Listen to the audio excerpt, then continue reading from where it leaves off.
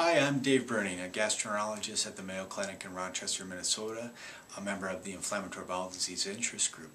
I'm here today discussing a recent publication in Inflammatory Bowel Diseases regarding endoscopic dilatation of Crohn's disease strictures. This is an important topic in that a third of our patients at 10 years will develop strictures requiring surgery, and up to 80% of patients with Crohn's disease will have surgery over a lifetime.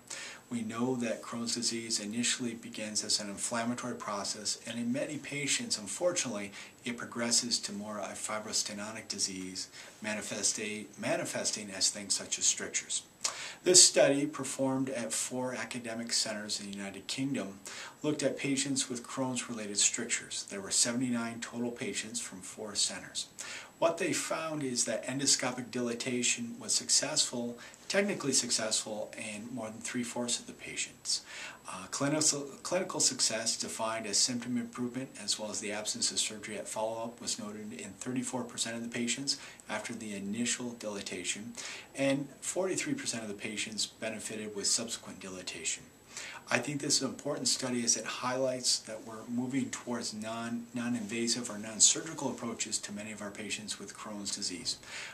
It's yet to be determined who the ideal patients for this are. One should note that most of these strictures were quite short in length. They were 2 centimeters or less, and many of these people had post-operative strictures. These were strictures that ileocolonic anastomosis in approximately 60% of the patients.